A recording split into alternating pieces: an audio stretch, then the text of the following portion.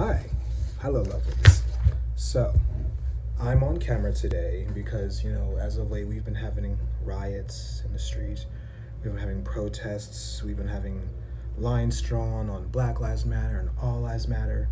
And I remember about 2 years ago, I actually did a Facebook post going through statistics as far as Black Lives Matter and why it's this thing, what have you. And I thought about doing a video on that 2 years ago, but I figured now's the time. Pretty much what this is, it's not a malediction on white people. It's not to attack anybody or anything like that. It's not to come off as angry or having a chip on our shoulder or anything like that, whatever. It's presenting the facts. And the facts, you can't dispute the facts. That's just what it is. What I'm hoping people get from this is an understanding of why we say what we say about Black Lives Matter and why we feel like it's such a prevalent thing, because honestly, if Black lives don't matter, if Black lives matter, then all lives matter. That's just how it goes. So pretty much what we're looking at right now is statistics. I went to statistica.com to pull up the number of police-related killings from the past 4 years. So in 2017, 457 white people were killed by the police. 223 black people were killed by the police. 179 Hispanic people were killed by the police. 2018, white people 399, black people 209, Hispanic people 148. 2019, we jumped up to 370 for white people, 235 for black people, and 158 for Hispanic people. This year, as of March 30th, we've had 42 white people, 31 black people, and 13 Hispanic people. Now I'm going to focus primarily on the last 2 years. So in the last 2 years combined, 412 white people have been killed by the police. 266 black people have been killed by the police. 171 Hispanic people have been killed by the police. Now, people like to bring up the fact that white people do get killed by the police, and they get killed by the police in greater numbers than black people do. And that's true. Based on the numbers I've presented, that is very true. However, while gross numbers do matter, so does proportion. So according to population from 2019, there are 328.2 million people in the United States. Okay? 77% of them are considered to be white. 12% of them, 12.7, are black. Okay?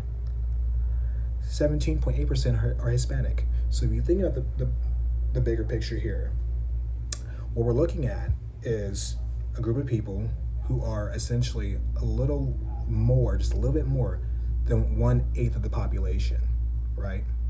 But if you look at the statistics, we're 1/8 of the population, yet we're almost a third, 33% of copulated deaths in 2019.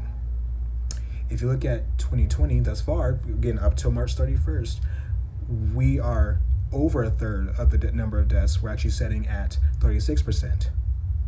Okay, 85 total deaths, we're 31 of them. 763 deaths the year prior, we're 235 of them. That is what we're talking about. Proportionally speaking, we're getting killed in far greater numbers than our white and Hispanic counterparts. Our Hispanic counterparts have not fared well either. In 2019, they were 17.8% of the population. They were killed 20% of the time by the cops and went down to 15. So they've gotten lucky. But what we're looking at right now is again, this is not a malediction. This is not all cops are bad things. That's not the case. But what we're looking at right now is we're in a situation where a small fraction of the population is having the biggest problem. And instead of wanting to talk about it or face the uncomfortable truth, we're sitting there trying to race our way to the bottom. Well, what about white people? What about this? What about that? And granted, those are valid concerns. White people, they do have the right to say, hey, cops are killing us too. You absolutely have that right. But what we're saying is, right now, the concentration of the issue right now is why we make up 12.7% of the population of the United States of America, yet we in the last 2 years have been killed at 30% and 36% of the times that somebody's been killed by the police. That's a problem. Because if you think about it, we're 12.7% of the population. 30% is 2.25 times more than what we make up in percentage wise. 36% is 3 times more of that. So we're getting wiped out at higher, disproportionately higher numbers. That's what this is about. And I know there's some people out there that are gonna be like, oh well, you know, there one bad cop shouldn't spoil the bunch, blah blah blah. But here's the thing: one bad cop is one bad cop too many. We can't sit there and excuse this behavior because we want to be pro flag and pro cop. That's not what this is about. Blue lives matter. This is not what it's about, because the fact of the matter is, you chose to be a blue life, not minimizing what you do, because honestly, there are a lot of good cops out there. I'm related to a couple of good cops. But what I'm saying is, a lifestyle choice is different than a biological disposition. I didn't choose to be black. I didn't choose to be racially profiled. We don't choose that. It's put upon us. And there can be people that can say, oh, well, you know, you guys just have a chip on your shoulder, you guys need to do better, et cetera, et cetera, et cetera, et cetera. And that's problematic, because again, it's not looking at the issue. The issue at hand is the communities are not talking to each other, they're talking at each other, they're not listening. This is not a black issue, this is not a white issue, this is a very human issue. There's no reason why one group of our country is being wiped out in higher gross numbers, higher proportionate numbers than the other groups. There's no reason why, if you think about it, 50% of 2019, 50%, even though we don't make up 50% of the population of the people that were killed by the police were Hispanic or black. Cumulatively, we make up 30.5% of the population. That's it. Because if you think about it, when we look at demographics, 61.3% of the United States is quote unquote white. The 77% comes from the white and the non-white and the Hispanic and the white Hispanics, which is why I get that high number. But if you think about it, 30% of the country are 50% of the killings and of copulated killings. 2019, jump to 2020, they're 51%. So the number's gone up. That's why there's people in the streets protesting. That's why people are saying Black Lives Matter. For that matter, you can bring in the brown lives too. There's no reason why we make up less than half the population, yet we're making them half or more than half of the people being killed by the police. Hell, people want to bring up the bad cops and all that stuff, whatever. There's no reason why in 2015 alone, 100 unarmed black men were killed by the police. There's no reason for that. It's not acceptable. And we can sit there and we can try to spin it any way you want to, whatever. But this is an issue. This is a systemic issue. This is an issue that needs attention. This is an issue that needs talking about. This is an issue that needs to be confronted head on, because again, these numbers do not lie. Proportionately, we are getting hit, and we're getting hit harder than any other group. And people can sit there and say, oh, it's not a black thing, it's just a myth, blah, blah, blah. Then how do you dispute the numbers? How could you sit there and tell me, because I do have a lot of white friends, how could you sit there and tell me, based on these numbers, that there's not a problem?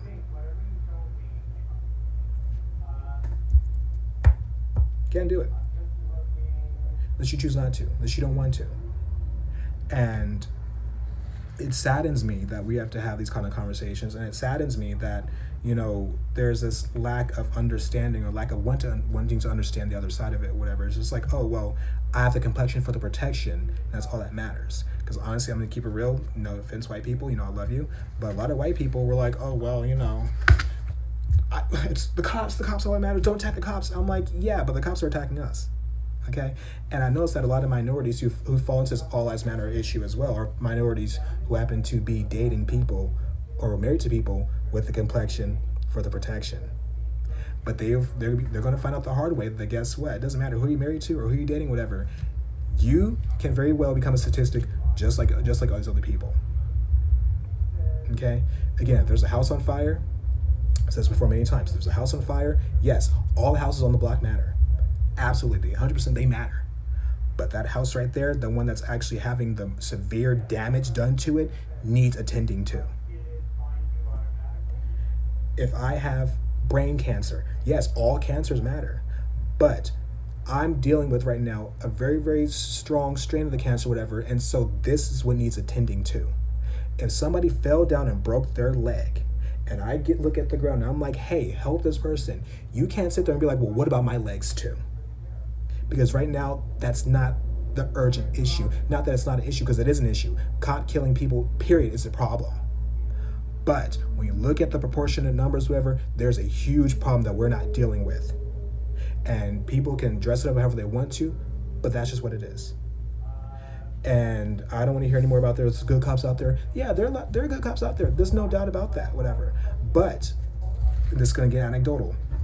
There's no reason why that people who are sworn to protect and serve me are people who instill the most fear in me. There's no reason why people who protect and serve me are the face of my greatest fears. There's no reason to justify that. And a lot of Black people feel that way. A lot of Hispanic people feel that way. I can't say too many white people, and correct me if I'm wrong, feel that way. What it comes down to. And again, one bad cop is enough. Let's just look at, again, 2015, 100 unarmed Black men, which means at least 100 cops, 100 bad cops in 2015 alone. At least 763 bad cops in 2019 if you count up all the deaths combined. Because, usually there's more than one police officer. Plus another 85. So it's like we can sit there and say, oh yeah, one bad cop, but there's no reason why 848 bad cops should not be held accountable for these deaths. And there's no reason why some structuring should not be changed about to accommodate this issue. None whatsoever. Period. Full stop. Because if there were 848 bad employees for any company, anywhere in the world, Disney World, you name it, there'd be some structuring going on. There'd be some restructuring going on. If there were 848 bad pilots out there, you better trust and believe all the airlines will be trying to fix that shit quickly. So why is it okay for us to have 848 bad cops, at least in the past 2 years, and we're supposed to just shrug that off? They're there for our protection, not for our demise. We shouldn't be in our bed sleeping, getting killed. We shouldn't be playing video games with our nephews, being killed. We shouldn't be begging you not to kill us on the ground for 10 minutes. We shouldn't be 12-year-old boys with little water pistols or toy guns getting shot to death. That's what this is about. And the sooner we understand it, the better. Again, I don't subscribe to rioting personally. For me, it's not my thing because, I believe in karma and I don't want that bad juju on me should somebody get hurt because of my actions. But I understand it. I get it. Because I live with that same fear and that same anger, that same hurt that all those people, or a lot of those people, I should say, are feeling. But I do find it ironic that it's okay to have some bad cops, but it's not okay to have some bad protesters. Because the peaceful ones get no rap whatsoever. But the bad ones, oh, they're all like that. They're all thugs. They're all angry. This, and this. Well, where's that energy for, where's that energy for the good protesters? There is none. So we need to really sit there and figure out what it is that we need to do for ourselves. Because right now we're picking sides. We're not listening. We're not being honest, factually or otherwise. It's ridiculous. It's absolutely ridiculous. So that's what it is. Those are the stats. If you want to look them up, again, go to statistica.com. They have them there for you. You can read them yourself. You can have that conversation. Hopefully this conversation will be a productive one, and we're not just sitting there pointing fingers and allotting blame and saying, oh, you were this, and this, and you shouldn't, blah, blah, blah, blah, blah, blah, because we're not getting anything done right now. There's a bad psychic energy in this country right now. There's a bad psychic energy in this world right now, and we need to do something about that. We need to fix that now. First step, listen to each other. Ask as an ally to whether you're a black to white ally, white to black ally, how can I help you? What can I do to help you? Maybe to understand something or to need help. I've had allies come to me and say, what do you need from us? Empathy and to pay attention to the facts that we are telling you. If you choose not to, then you're complicit in the problem. And if you don't want to be branded with that brush, then wake the fuck up. Period. That note, namaste.